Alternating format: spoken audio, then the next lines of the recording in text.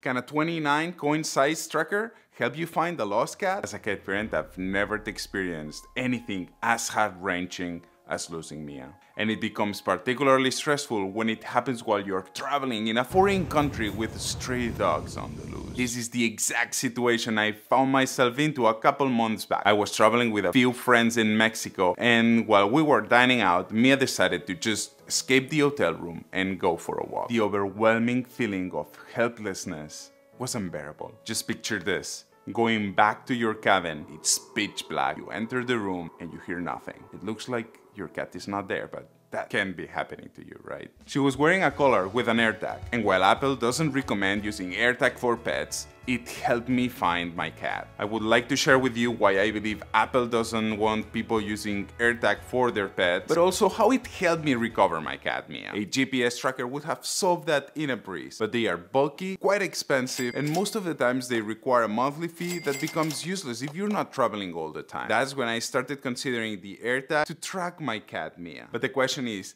can a 29 coin size tracker help you find the lost cat? If you don't have an iPhone, don't worry. This video is applicable to you as well because there are alternatives in the market that work with Samsung and other devices. All the information about the products that I talk in this video are available in the description box down below. This video is going to be divided in 3 parts. What's an AirTag and how it works, the main benefits and flaws of AirTags, and finally, how I used an AirTag to recover my lost cat in Mexico. We're shooting a video, you know?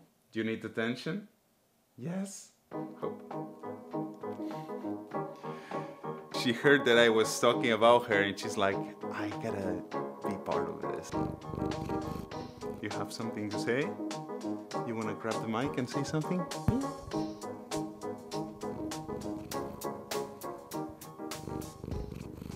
Make sure you stay until the end of the video because there's a few reasons why Apple doesn't want people using AirTags to recover their pets. Those reasons are linked with the flaws that this device has, and you don't want to make mistakes when expecting to recover your pet thanks to an AirTag and then realizing that it's not exactly what you thought it would be.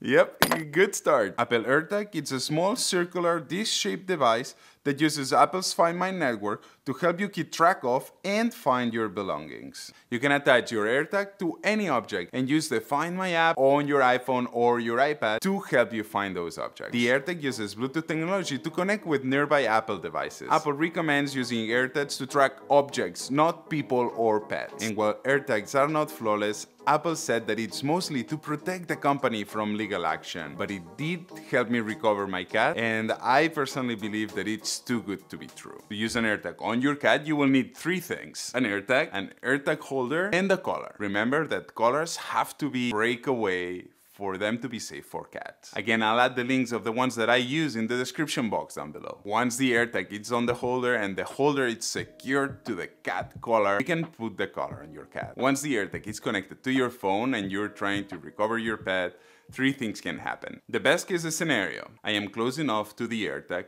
and the AirTag connects via Bluetooth with my phone. Also, because there's other Apple devices in the area, Apple can triangulate exactly where the cat is. An arrow will appear on your screen, even pointing you to the direction and indicating how far your cat is from you. The second best case is when your phone can connect to the AirTag via Bluetooth, but there's no other devices that will help you exactly triangulate where your cat is. This scenario is still very good for 2 main reasons. It means that your cat is relatively close because the Bluetooth range of these devices is around 30 feet. The second reason that makes this the second best scenario is that once you're connected to your AirTag via Bluetooth, you can activate the AirTag to produce a sound. It's not very loud, but it's better than nothing, and it can help you locate your cat even if they're hiding. Luckily, if the cat gets out of range, the AirTag can still provide you some value, giving you a general sense of your cat's whereabouts. When you cannot directly connect with your cat via Bluetooth, you will need to turn the lost mode on your AirTag. You can do this through the Find My app on your iPhone. When you activate the lost mode and your cat gets within Bluetooth range of any any Apple device, that device is going to upload your cat's last location to the cloud. Then your phone, using the Find My app, it's going to download that location and it's going to tell you where your cat was seen for the last time. Also, if someone gets close enough to your AirTag,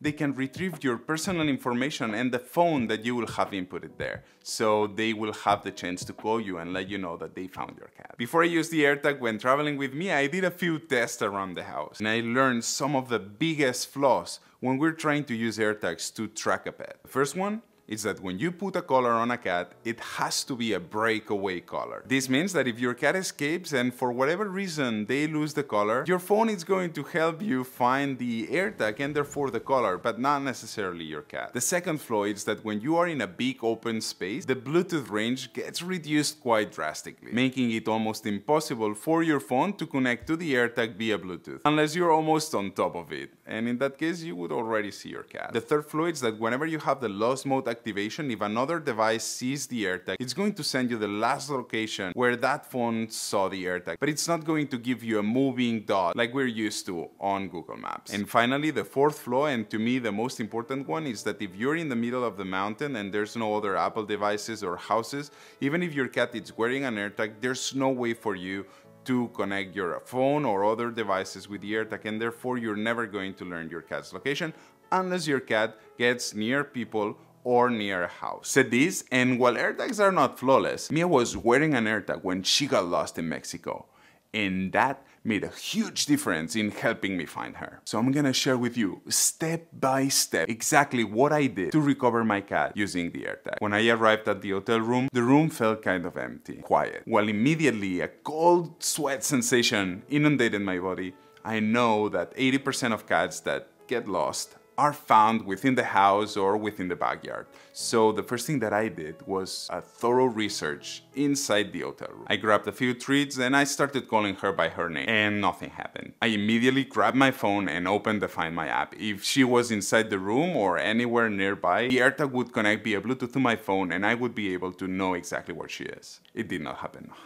Getting goosebumps. At that point, I knew that Mia was not in the room. I got into panic mode and I went outside. I told my friends that Mia was not there, and we all started calling her by her name with treats and trying to not sound panicked, because if you sound panicked, your cat is likely not going to show up. I turned the AirTag into lost mode and I started walking around the areas that Mia already knew, because we were walking there with the harness and the leash that same morning. After 10 minutes, that felt like a lifetime, it finally happened.